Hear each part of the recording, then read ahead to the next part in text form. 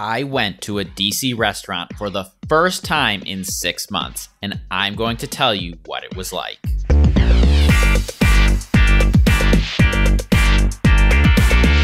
Hello, my name is Rob. I'm a tour guide and the founder of Trip Hacks DC Tours. On this channel, I share my best tips, tricks, and hacks for exploring Washington, DC. So if you're interested in that sort of thing, make sure to subscribe to the channel and hit the bell notification icon so that you don't miss anything in the future. If you've been watching Trip Hacks DC videos this year, then you know that Washington, D.C. is taking a phased approach to reopening. We are currently in phase 2 of reopening.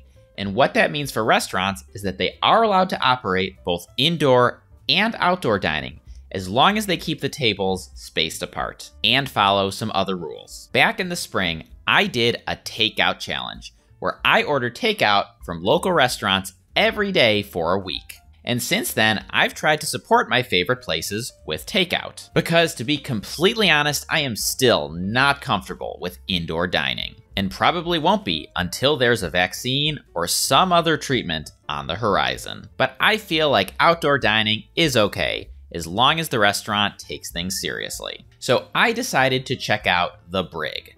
Partially because it's an outdoor beer garden and everything's outdoors, and partially because I had heard that they are doing a great job with their safety precautions. So I took a long walk over here with my dog, because the Brig does pride themselves on being both kid-friendly and dog-friendly. And I have to say that my experience was quite a bit different than it was pre-COVID, at least as far as ordering and paying. So after you're done watching the video, I want you to leave me a comment and let me know whether you like this new ordering and paying system or whether you prefer the old style. With that said, let's get started. Coming up around the corner, we are greeted by these two cool lions right at the entrance to the beer garden.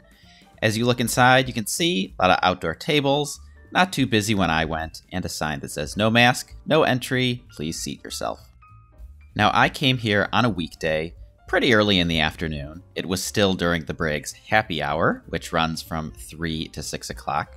Now, as you can see, there were some folks here at the beer garden, but plenty of empty tables, and they're all sufficiently spaced out, so even if they were all filled with people, there's plenty of room.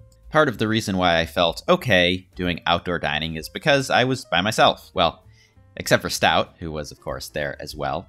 Now, on every table, there's a card with a number on it. You'll use that for ordering. There is a bottle of hand sanitizer. And the menu is not your typical menu, but this QR code taped to the table. After you sit down, of course, make sure to take advantage of the hand sanitizer that they've provided and sanitize your hands. When you're ready to order, go ahead and pull out your phone, and this is what you need to do. So start by opening up the Google Lens or whatever QR code reader app you have on your phone. Scan the QR code and then click on the link. This will pull up the Brig's online menu.